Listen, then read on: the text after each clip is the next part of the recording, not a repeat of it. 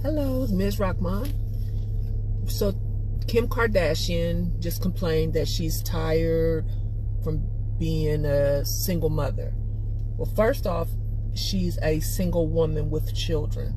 So my question is, why, if she's tired, doesn't she give Ye full custody, and then she could be the secondary parent? And for people that say, well, he has bipolar disorder, my response to that would be, first, mothers are raising their children with bipolar disorder all the time. There's no complaints to that. And second, even with bipolar, he's never ever once done anything violent or untoward towards his children. So why wouldn't he be a candidate to raise his children? And then people can say that the children are motherless.